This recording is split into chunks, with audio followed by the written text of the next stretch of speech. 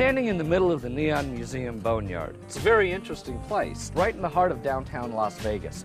The Boneyard actually existed because it was the repository for Young Electric Sign Company. Whenever they took down an old sign, this was where they deposited it. So they put it here, so it died. And then about 20 years ago, some visionaries thought, hey, you know what? We really ought to preserve these signs and make them available for the people to see because they truly reflect the history of Las Vegas. You know, neon has a fascinating history. It got started in the late 1800s, and neon was really a scientific achievement where they realized how different gases reflected different colors when electrical charges went through them. But no place in the world has anybody celebrated neon the way Las Vegas has. And that's why the Boneyard really stands out as an iconic museum of an incredible history of design, architecture, color, and art. Las Vegas is known for blowing up its building, reinventing itself. In many cases, these signs are all that's left of the historic places that made Las Vegas what it is today. Beyond the fact that they're really aesthetically stunning and architecturally wonderful. So let's take a stroll.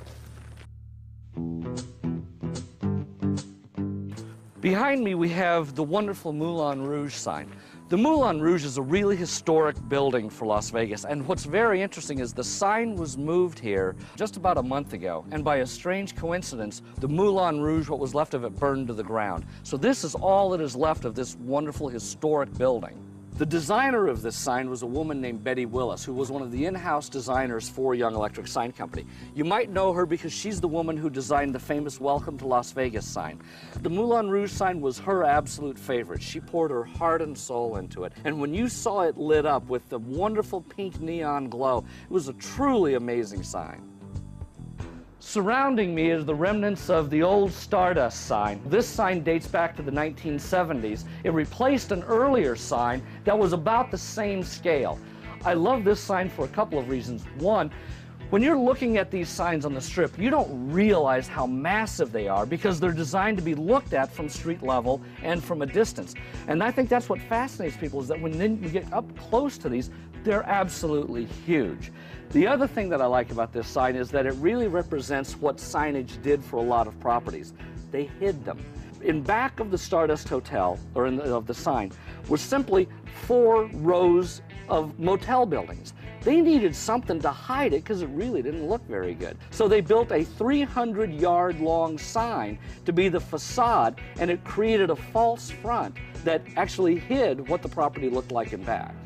You know, this is a really small sign, and to some it doesn't really look significant, but it's one of my favorite signs. First of all, this sign dates back to the 1930s, and it really represents that in the Neon Boneyard, there are signs that represent every decade.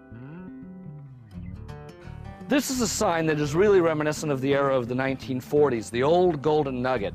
It's fascinating for a variety of reasons, not just because of the design and because of the color, but also this was one of the beginning instances of where neon signs actually became part of the architecture of the building. Robert Venturi wrote a seminal book called Learning from Las Vegas on how the signage of Las Vegas was really part of the architectural design.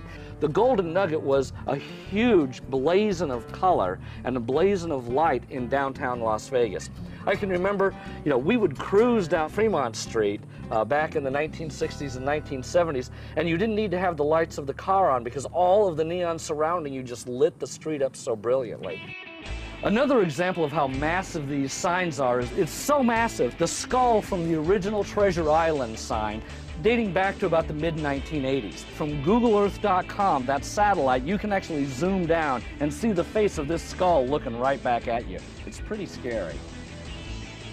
One of the great things about neon in Las Vegas is that it wasn't just for hotel and casino use. We had so many wonderful artists and designers who did these signs that other businesses took advantage of them also. One of my favorites is the Lucky Duck, which was the sign for the Lucky Duck used car lot. So how many car lots around the country can have a sign that's this beautiful, this ornate, sitting on top of a used car lot?